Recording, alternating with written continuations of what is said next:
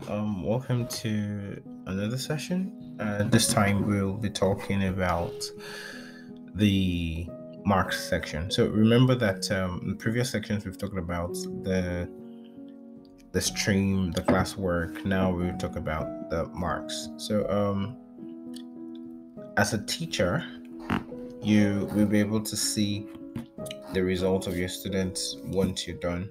Now, for those that you don't automatically create or you don't automatically mark, you might have to enter their scores one by one in each of them. So the different courses we created has already been created as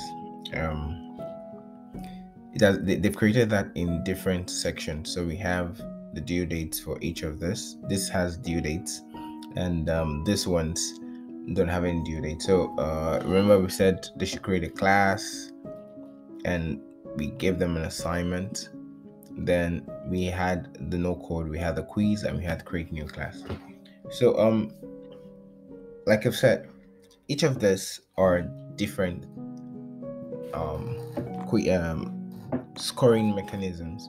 So because we had already created a category at the beginning in our stream settings, and first remember that we can just go to the settings button, and you scroll to the end and you can see the categories. So these categories would be given to us, or could be designed by your office if you're using it for work, or could be designed by the school, whichever one. But most times they're usually designed, so you create it. So we created this dummy for us to be able to properly give it. You could even add, let's imagine you want to use attendance as part of the grading section. So you could reduce this by, let's say, 10 and to 20, and let's give attendance 10 points. So I'm just trying to make sure everything is up to 100. So it doesn't matter. You can, depending on your school or your office design, that solves it. So now the overall mark will be shown based on, this is automated, so you're not going to do any of this. It's based on whatever it is. So now you can see at the top here, because of our the categories, we can see that the create new class has out of 10, so the maximum should be 10 and all that. So I upgraded this, guys. These ones have not been turned in, so I'm just going to grade them. So let's say 10, and let's say 10, let's say 10 and 10. You can actually do this after you're done. So what this is saying is, so let me open create a class. So I've graded this. Now your students will not see your grading until you're done. So for you to grade them, it's best to do it within the particular environment. So once you do that, you put your grades, and once that is done, you must return this. So it's just giving me a warning because they've not submitted the assignment, so I'm just doing that automatically. So it's saying return for this. So depending on the number of students you're returning their scores to, it will return it. So if you have more than this number I have, if you have a lot of students, what it does is, the ones you've returned, it filters it for you. So you can also filter by first name and surname, depending on what you want to do. Then it looks like you can click on this to see all those you've marked. So it tells you, it brings out this. Then now 10 points basically, and that's it. So you could do that, then you could do unmarked. Okay, so what that's saying is that I want to update the point value, and you don't have to do that. So just make sure that your categories are as required by the office.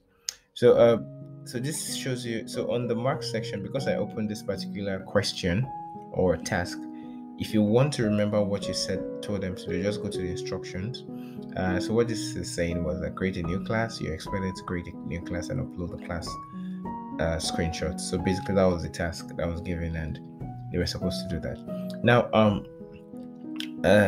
as of now, the classroom does not have a way of you collating the scores one by one. I mean, together, but you can download this. So it says copy all marks to Google Sheet. So it opens a Google Sheet for you, and this is automatically shared with all your this thing. So yeah, so what this has done is all the results right now, you can see that it has created it for you.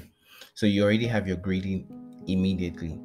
So this way you can it helps you to just fix everything right. So if I update it here, notice that if you update anything here, it's not going to update in the classroom. So this just works on your Google Sheet, because if I go back to classroom and I go back to the courses, the marks, sorry, you can see that it has actually updated it. So okay, yeah, you can work with both. Let me see if I change it to 5. Let's see if it works with that. So no, it hasn't. It doesn't update here. I don't think so. So it doesn't update here. So it's what you give here that so it's best for you to correct it right here, or do your grading right here in classroom, basically. So what you just do is, like I said, these are drafts, so you just return each of them because they're unsubmitted. Yeah, it gives you that warning. So but most times make sure that your students have submitted their work. So yeah, so this is what I was saying. So those that you've assigned marked, if there are ones you've not marked, it's going to show above. So it just sections it so automatically, so you don't have to start scrolling up and down to see those that have not been marked or something. And you can also return this, and once you do that, it brings the next person under the return, and it tells you that you don't have any pending. So what this is also shows you is how many students have still not handed in their assignment, how many was it assigned to.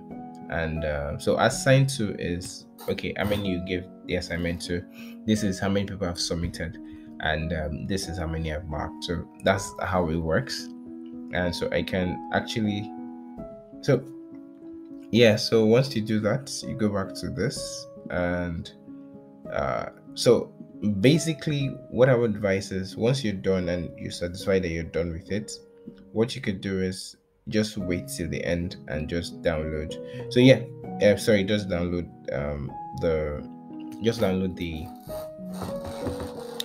you can just download the student details. I mean, all the student details as well. So if you look at this, what you can see here is you can look at a particular student's grade. So all you need to do is to click on the students, and it opens up everything. So it shows you the scoring for each of the persons one by one, and you can see, you can click and see the details and all that. So this is where he submitted, he uploaded the file, so it shows here automatically. These ones are just so these are just quizzes and all that. So whenever he attaches a document, you can see that. So yeah, so I think this is how it works, and I hope that you'll be able to use the environment more friendly. For now, that's it for this particular section. We will go over things. I mean, in the next course or in the next video, I'm going to tell you how to walk around with people. It's going to be very short also, and see you in the next video.